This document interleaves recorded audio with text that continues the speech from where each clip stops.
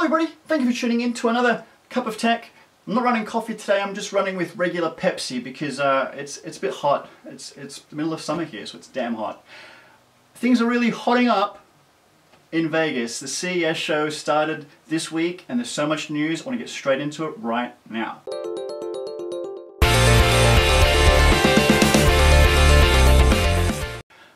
First off the ranks, I want to start talking about the amazing things that we saw. Samsung came out with a whole lot of stuff. Almost every appliance in your house can almost be replaced with a Samsung one now. Now, first of all, the TVs. They released this, or revealed this huge 85-inch TV. It's amazing, it's 4K, and it's got this sort of big frame around it. It looks kind of like it should be in an art gallery. It's like this picture hanging up from a frame. Looks really good. Obviously, I'm not seeing it in person. The quality looks amazing. It just looks like something, it's replaced the cabinet because it's on a stand, and it just looks sexy. Completely. They've also released a whole new smart inside the smart TVs. Obviously smart TVs were a big thing last year, but now they're actually improving it, making it more user-friendly. Who mentioned that last week in their predictions? So they've shown off all this cool stuff, some really amazing things like tell your TV, I want to watch comedy, and all of a sudden it starts suggesting TV shows for you.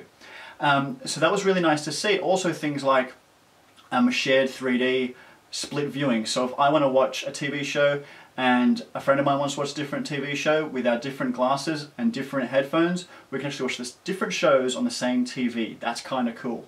So there was a lot of stuff there. Now, one of the things they mentioned was that their smarts is also going to be released in an expansion pack for the 2012 range of TVs. Now, I knew that they were doing that because when I saw the 2012 range last year, they mentioned that the smart component could actually be removed and replaced with other ones. So they kind of we already knew that was going to happen, which is exciting. Other things, internet connected TV, fridges, so your fridge is going to know what's in there, it's going to connect to your TV, it's going to connect to your phone. It's kind of freaky. And they've also announced this lens which is going to go with the Samsung range of cameras, where it's a single lens which can do 3D photo and video as well as 2D. And I thought that was really impressive because normally 3D cameras have the two actual lenses to make it work. They've made it work with one lens. That's pretty impressive. So that's Samsung from me. Flicking over to Gadget Guy. If you don't know about Gadget Guy, there's a guy who does a lot of work for Gadget Guy, Lee Stark, and he was hammering things out of CES this week. Had a live blog going, and I spent a lot of time just watching the photos reel in straight from CES. Really cool. Now he started showing off something that really caught my eye: curved TVs. So normally our TV is quite flat, and once upon a time they actually came outwards. These ones are curving inwards to give you that in-depth experience, like it's really coming around you, and that was something I didn't expect, so that was really cool. The first one you showed off was from LG. There was another one from Samsung, but they didn't show it in their initial keynote. So the LG one looks really cool. It looks super thin and just sexy. We may not see it till 2014, but again, they had their 4K TVs. They're coming to Australia. They're going to cost over $10,000 easily, but they look amazing. That's LG.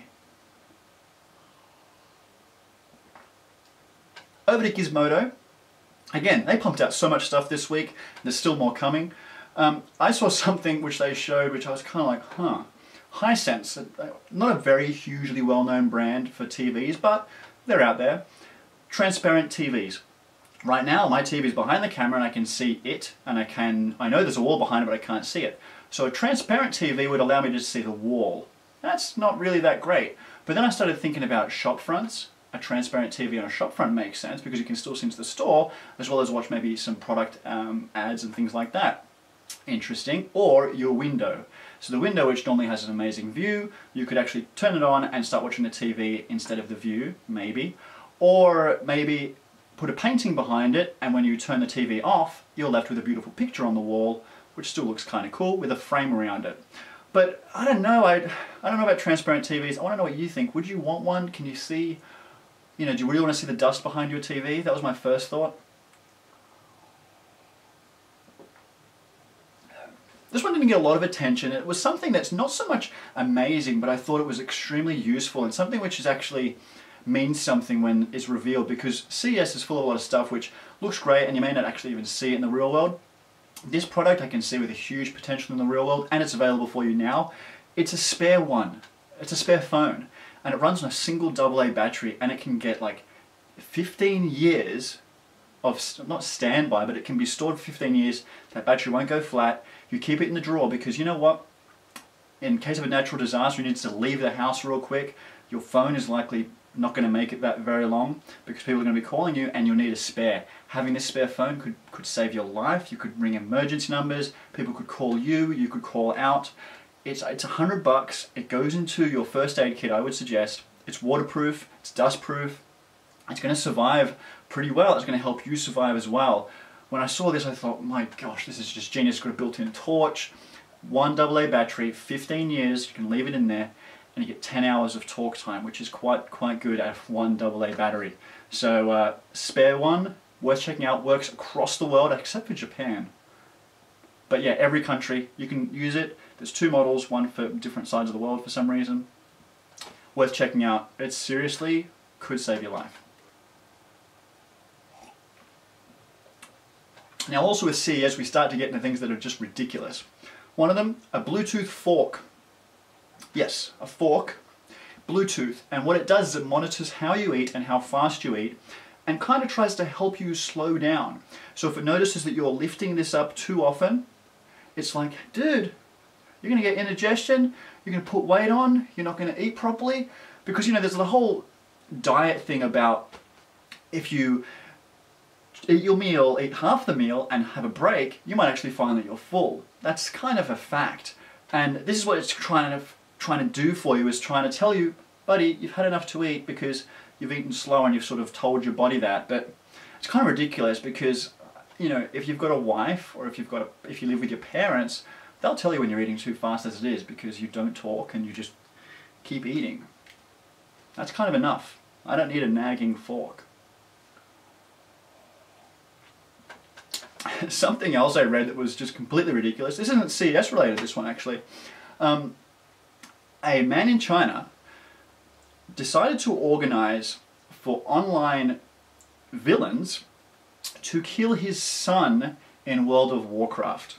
So he was so tired of his kid playing World of Warcraft all the time that he went out and recruited people who play World of Warcraft, paid them money to spend all their time just killing him in the game in hopes that it would discourage him from playing and then maybe go outside and kick the ball.